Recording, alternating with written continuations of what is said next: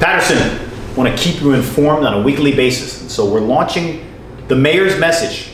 And the first installment of the Mayor's Message will focus on a very important topic that many people call our office and ask about, or text, or send something via instant messenger on a social media platform. And that topic is road resurfacing. And so I want to just explain what's happening this spring in the city relative to roads that are being repaved. First, in May, you can expect the resurfacing of Elberon, Chamberlain, which has been frequently asked about, and Redwood Avenue.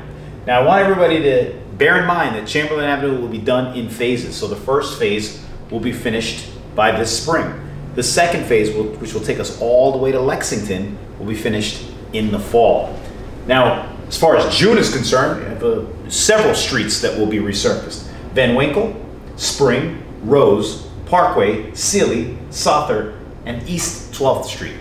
So we can anticipate even more road resurfacing, and I want you to focus on what we are working on right now, and then in the future we'll give you an update relative to River Street and the other roads that will be resurfaced later this year. And then looking ahead, the 2024 road resurfacing schedule will be a future installment of the Mayor's Message. Thanks for watching.